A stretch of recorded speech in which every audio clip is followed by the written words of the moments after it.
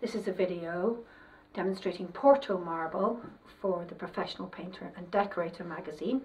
The article can be found in the spring edition. I have prepared the sample board in Benjamin Moore Regal Select Pearl Finish Black Eggshell. This is a nice low sheen black eggshell that covers in 2 coats.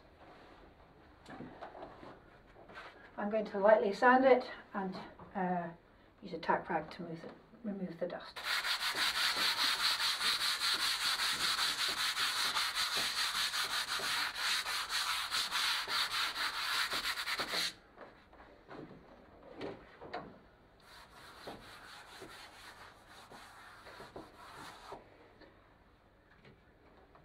The product I'm going to be using for the majority of this demonstration is matte medium. My preferred brand is Golden. The colours on my palette are white, yellow ochre and burnt sienna. I've mixed the matte medium 50-50 with water.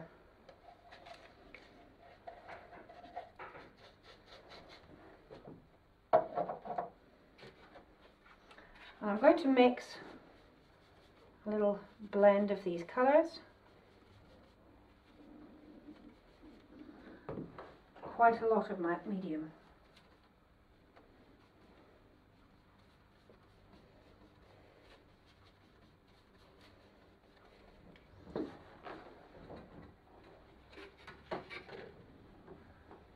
I have a damp sponge.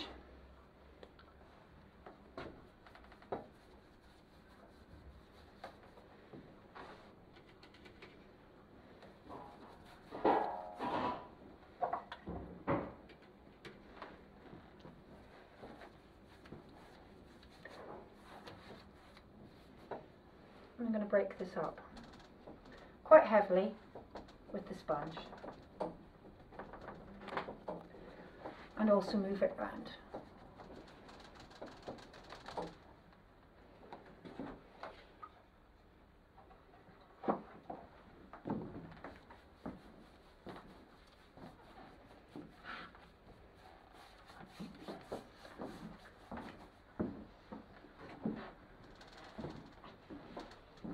This just gives a lightly mottled background that at the end will help create the background texture that occurs in Portoro. It also gives us a little bit of structure to work with when we're creating the veining. Now I've used just water in the sponge. I'm now going to add some methylated spirits.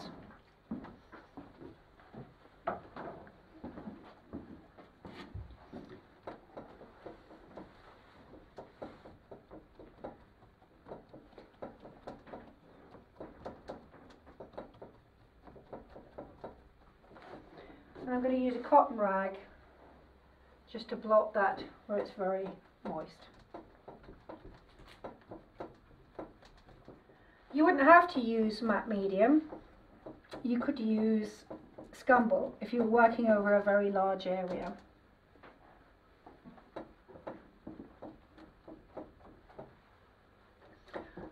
Just blotting off the excess. Any areas that are too heavy, just keep working back in with the methylated spirits and it will open up these areas.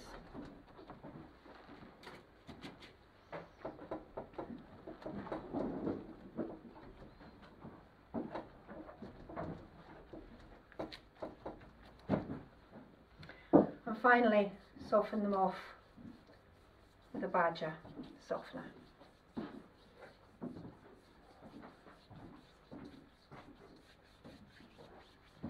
Being a bit heavy at the bottom, so I'm going to put a bit more methylated spirits on there.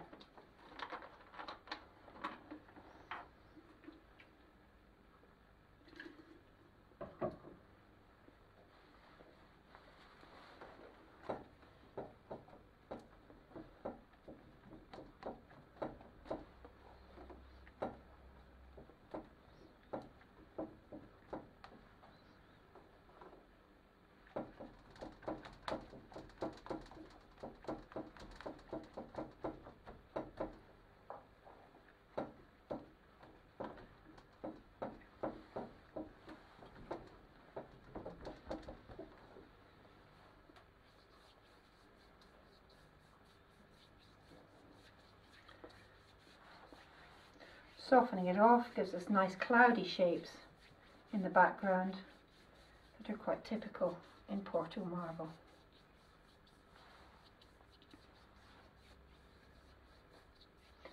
You would then leave that to dry, and it should be dry enough to work on in about 20 to 30 minutes.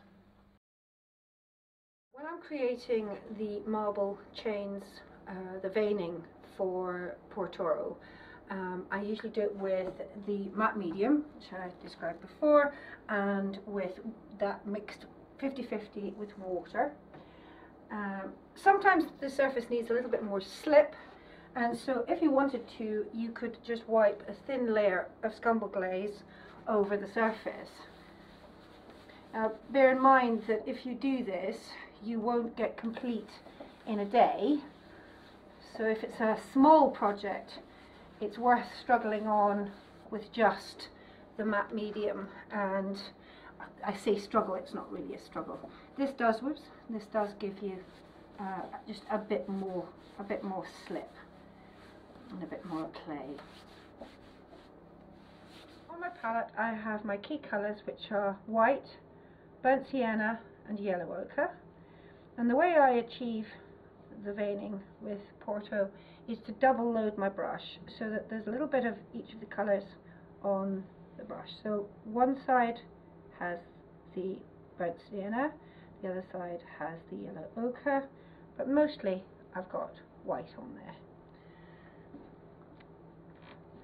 The method of achieving the veins is by dipping and rolling the brush. So lift to make a fine line, dip to make the fatter marks on the page. Don't worry about them being pale at this stage, because you can beef them up later on.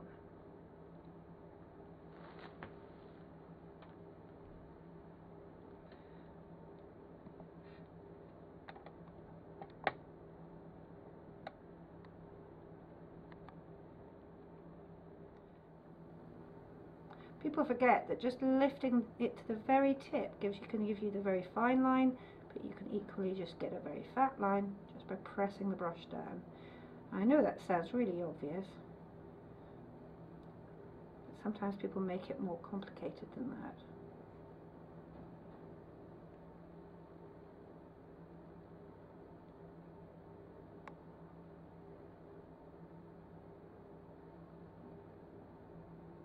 And little fine lines that make up the background. Now to get the very milky and soft cloudy tones, take a piece of cotton rag and create a pad to blot the veins with. So you blot it and lift, and then change the part of the rag you're going to use, because if you were to use that bit again, you would print onto the surface. Blotting these gives you that nice translucent, milky look that these veins so often have. Don't worry about them being pale, because we'll beef them up in the overglazing.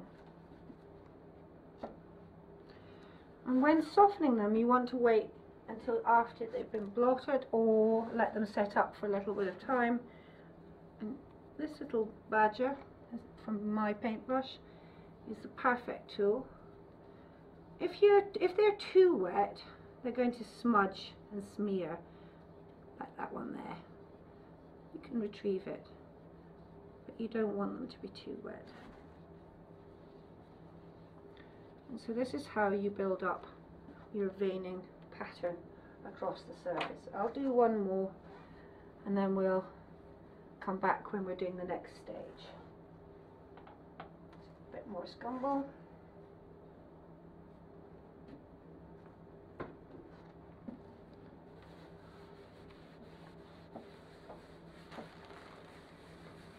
One of the big mistakes that people make with Portoro is that they have these veins coming down. Generally they're parallel.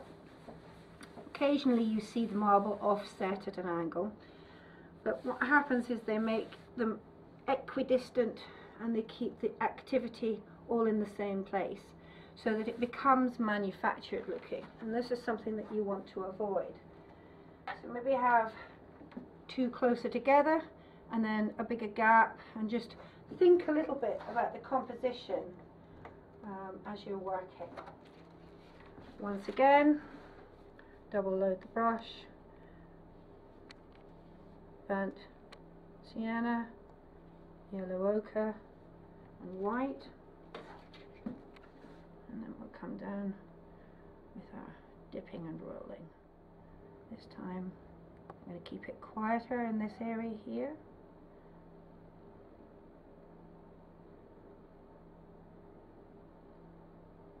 A little bit more activity down here. Pick this up.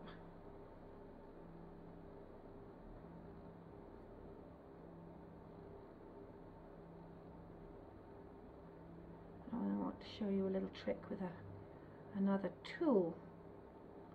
And this tool is the wipeout tool. These are rubber tipped brushes, and they're great if you feel you've made a mistake or you've blurred an area. You can use the rubber tool to wipe back.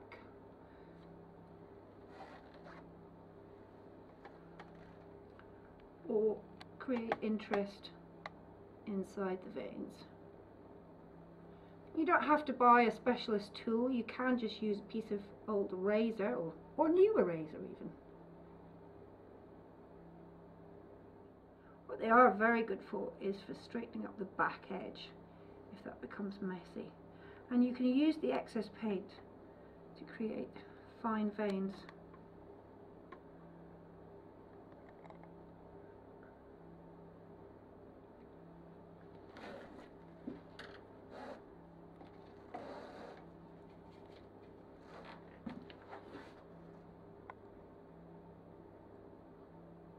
I'm just going to work back into these areas.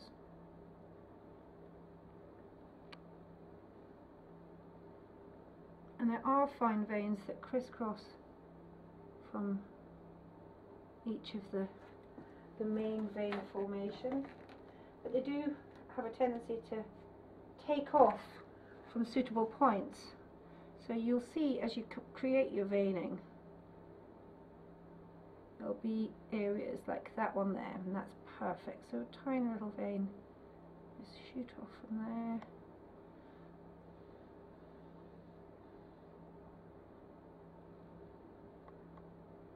Creating these little loops, joining up the shapes, which is all part of the characteristic of the marble.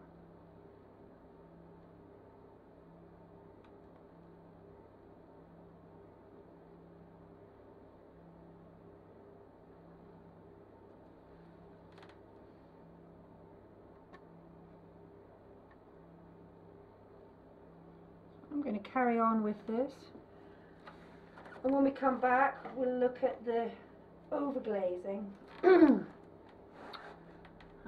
and putting in the milky stones that appear in Portoro.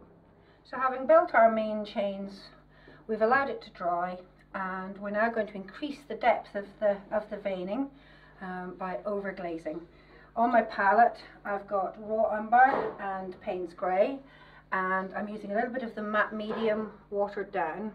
I'm using a spalter, just a little cheap spalter. You could use an overgrainer if you wanted to. I use the spalter and a comb to open it up to create fingers. So having separated the bristles, draw across the veins, not everywhere, just a few areas, and then wipe away from the background so that there's not a shadow of this little overgraining pattern.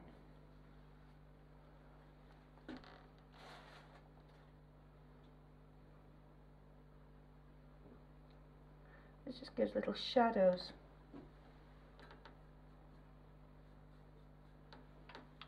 Each time you draw up new colour, separate the bristles and create a little fan.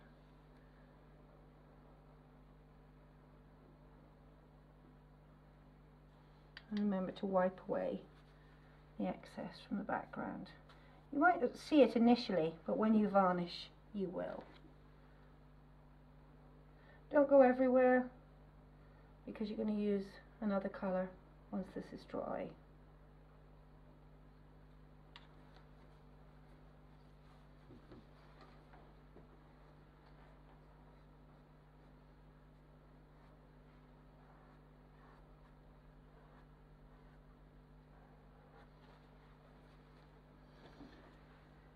Clean my brush, and then I'm going to go over to a different palette. So we're using burnt umber, yellow ochre and burnt sienna. Again, the matte medium, and this will intensify the yellow and the goldiness.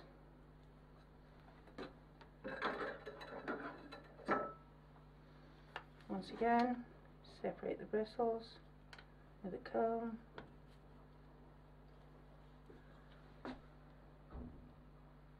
It's quite subtle, I'm going to add a bit more colour.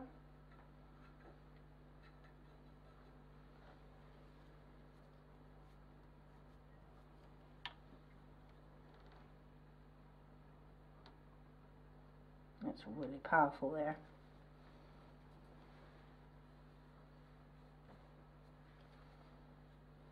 Maybe a bit too powerful, so you take a little bit off.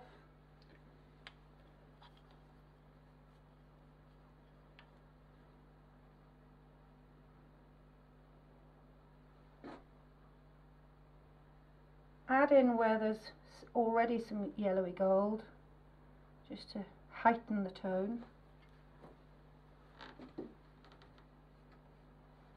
And in this manner, build up extra tone and texture. You can always take away if you feel that there's something that's just too much or you don't like. You can always take it away or break it up if you feel it looks too mechanical.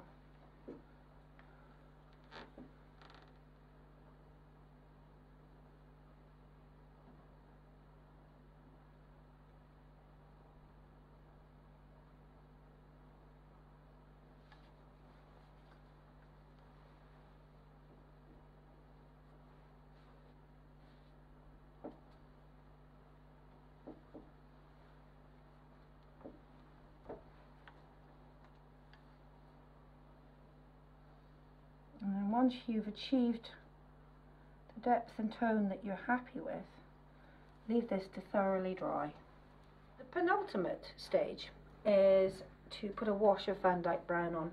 This intensifies everything, and it's just a thin wash. Van Dyke Brown and the matte medium, and you can see that that really deepens up the veins. However, you might not want them to be quite as dark, but it's quite nice to age all this background. So, having put it on, soften it with a badger.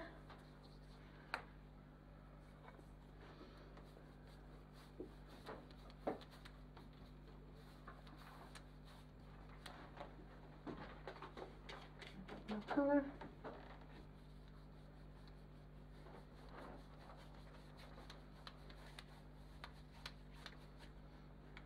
Can wipe back a few high spots so that it's not all one tone. You can use a cloth or a sponge like I'm doing here. And we will be putting some final white spots in, so don't worry if the whole thing becomes too browny bronzy coloured.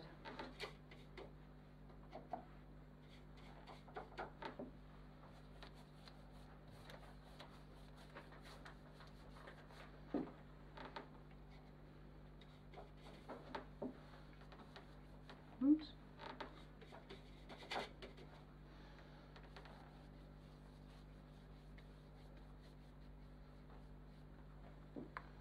And finally soften this and leave it to dry. Each layer should only take about 15 to 20 minutes to dry, So it's quick to build these up. And the quick thin layers are what give you the depth in the marble. The final stage of this marble is to paint in the ghostly shapes that are very characteristic in this marble. And so we're using white acrylic paint and the matte medium, thinned matte medium, and very pale.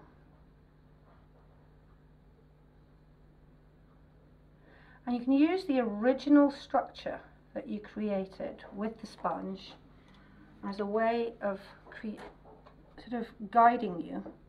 It sort of suggests shapes. They also follow in between, follow the shapes that you've created with the main veins. Block them immediately and then soften, and you should get a nice edge.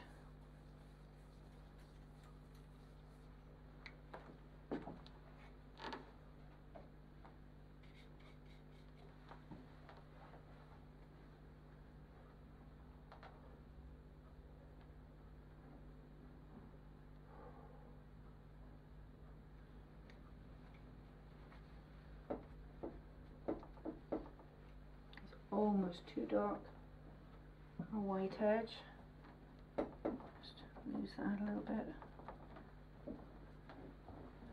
and soften. This is also the time to put in a few very white lines to create the contrast, because of course we've washed over a lot of the background and we've lost a little bit of the drama. So we can put in just a little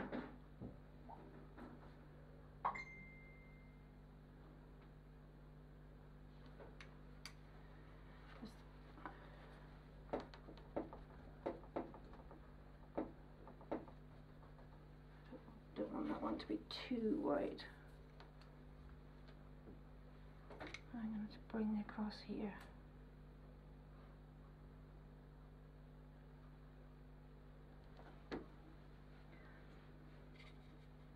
And we can also bring in some fissures.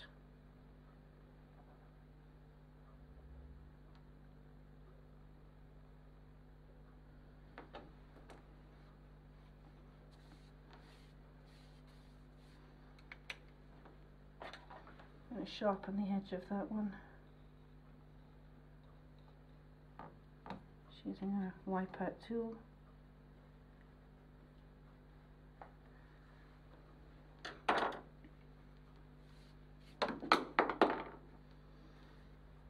Carry on working over the whole piece, building up the shapes and doing the highlighting.